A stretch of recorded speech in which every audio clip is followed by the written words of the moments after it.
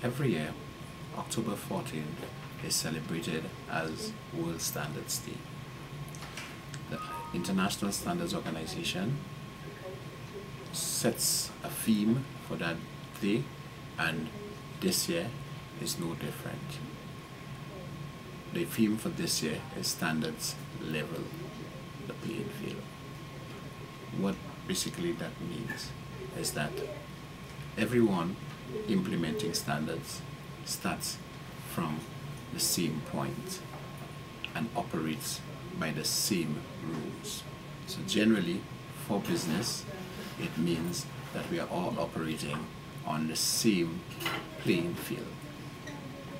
Let us look at the aims of standardization to see how we operate on a level playing field.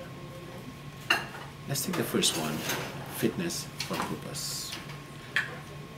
Fitness for purpose is the ability of the process, product, or service to fulfill a defined purpose under specific conditions.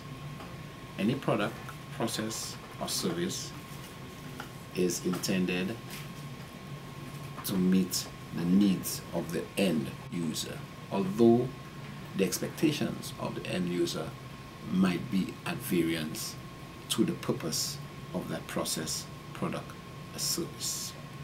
So standards help by identifying the optimum parameters for the performance of a process, product, or service. Example, a product standard.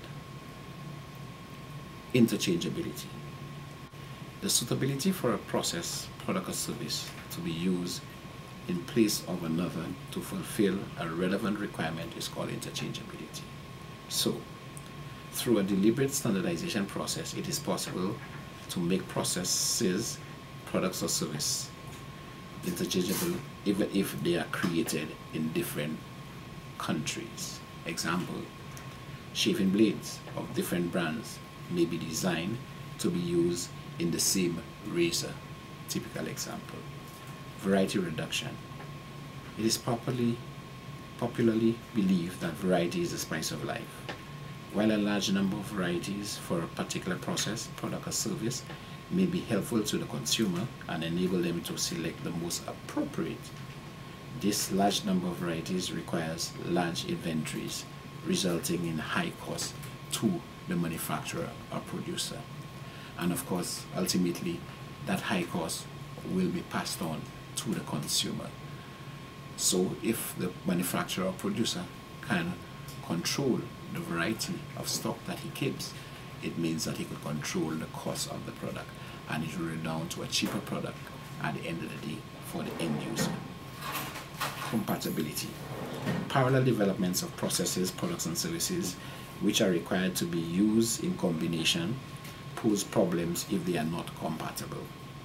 One of the aims of standardization is compatibility, namely suitability of processes, products, or services to be used together under specific conditions to fulfill the relevant requirements without causing unnecessary interaction. Better utilization of resources. Achievement of maximum overall economy through better utilization of resources such as capital, human effort, and materials is an important aim of standardization. In manufacturing organizations, it is as this aspect of standardization of materials, components, and production methods that makes it possible to reduce waste and to carry out mass production in an economic way. For example, in the construction and civil engineering field, the use of appropriate quantities of cement and steel to achieve a required strength are recommended in building standards and codes of practice. Better communication and understanding. Whenever the transfer of goods and services is involved, standards spell out what means of communication are to be used between different parties. Since standards contain information that is recorded in a process and document form, they contribute towards better communication and understanding in a large variety of settings, in public policies, public places such as airports, railway stations, and highways. For instance, standard signs play an important role. So when you as a user see a sign, a stop sign, a street sign saying stop, we all understand. That is the communication that it provides. Standardization provides that. Transfer of technology. Standards act as a good vehicle for technology transfer, since standards incorporates the results of advances in science, technology, and experiences. They reflect the state of the art in technical development. As standardization is a dynamic process, it is not static. Standards are updated as new technologies are developed. And removal of trade barriers.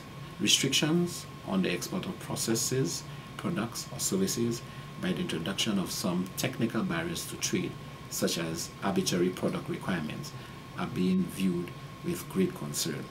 Standards prevent such non-tariff barriers to trade by harmonizing requirements in a manner that products,